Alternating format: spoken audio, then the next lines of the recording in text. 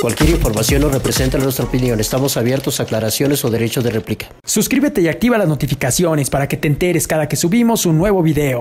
El coronavirus ha dejado muchas muertes en varias partes del mundo y el día de hoy se ha confirmado que ya hay casos en México, por lo que se trata de un tema de alta seriedad, aunque aún así hay quienes hacen bromas sobre el mismo y cada quien es libre de tener su opinión, y así se puede ver en redes sociales, ya que muchos deciden tomarlo con humor, pero a otros les parece reprobable que se hagan chistes sobre la enfermedad, y fue justamente este segundo sector el que le ha pegado con todo a Horacio Villalobos, y es que el juez de la academia decidió burlarse haciendo chistes del coronavirus. En un video con un famoso comediante, en dicho material el comediante dice que se va a echar a un oriental y un árabe, a lo que Horacio, con su característico sentido del humor, le responde: bueno, por menos de eso ya te contagiarías de coronavirus. El momento causó la risa de ambos, aunque Horacio recalcó que se trataba de un chiste, pero ya era demasiado tarde.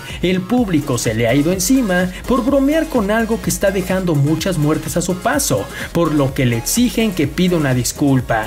Claro que no todo es negativo, pues hay internautas que lo defienden y piden que no sean exagerados, pues no tiene nada de malo un chiste sobre esto.